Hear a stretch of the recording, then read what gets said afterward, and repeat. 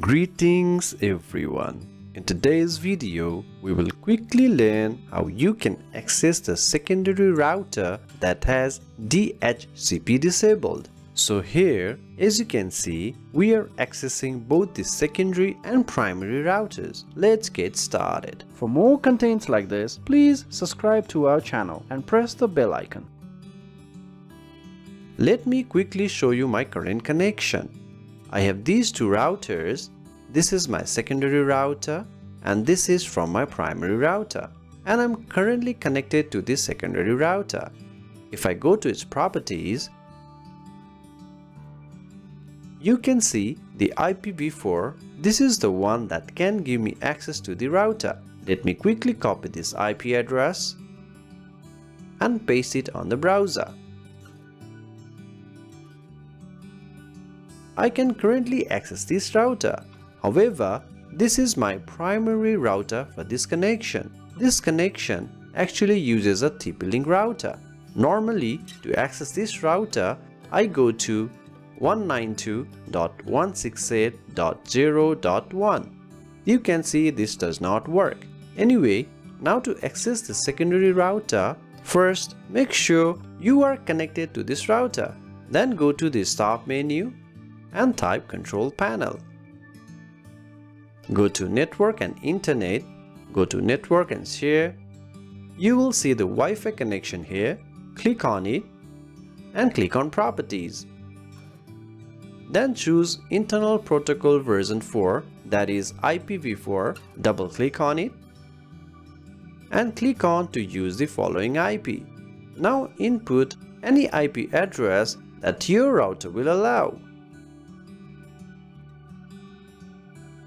The subnet marks is this one, and on the default gateway, make sure to use the same IP by which you could access your router earlier.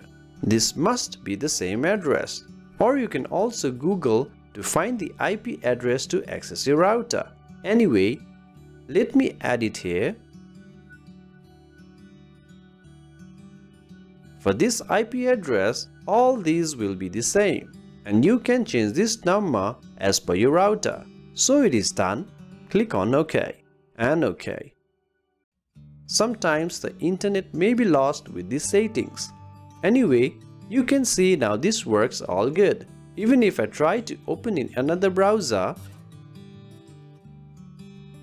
this works all good. If I refresh the earlier IP, this does not work. Let me log into the secondary router. So we are in. If I go to DHPC, you can see it is disabled here. Also, we need the IP address in this range and the same default gateway. And I'm connected to this secondary router. Now sometimes this method also does not work. Let me give you an example. Go to the working mode, and I will use this router as the access point, and we'll save this. And OK. The router will restart. So the router has restarted. Let me close this. Here is the Wi-Fi. Let me connect it. So this is connected.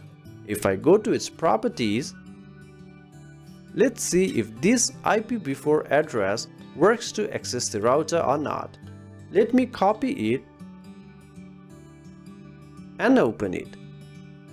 So this does not work.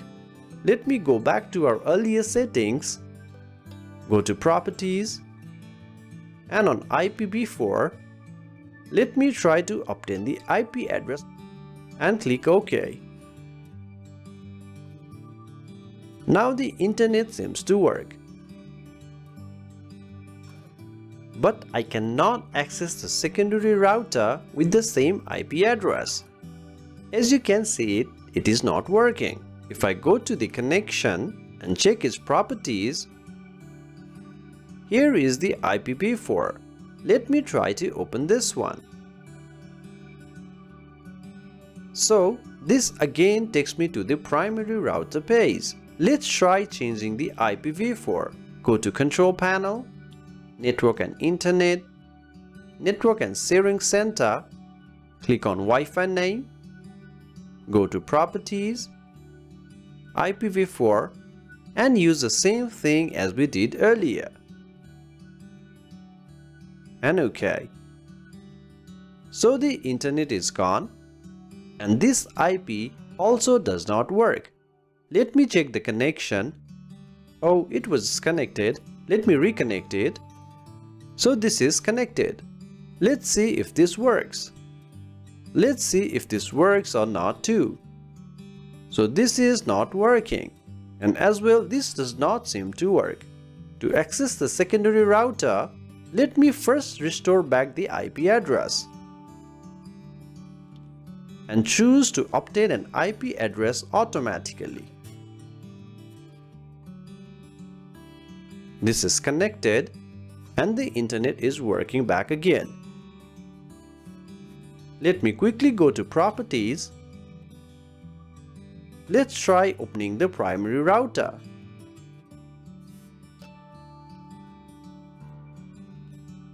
So it takes me to the primary router. Simply log in to access the primary router dashboard. Again a reminder, this is our primary router through a secondary router connection. Then simply click on DHCP information or find out all the connection connected with the primary router. Let me click on it. Now find the MAC address of your secondary router. The MAC address is usually on the back side of your router. Let me switch to the image. So as you can see, this is the back side of the router and here is the MAC address. Now find the same MAC address on the DHCP list. Now find the same MAC address on the list. You can see this IP address is assigned for this MAC address. So let me try to open this address. So this now seems to work. As you can see, this is my secondary router used as the access point with this SSID. And this is my primary router, which can also be accessed easily with the same connection. So this is how you can open primary and secondary routers despite the DHCP being disabled.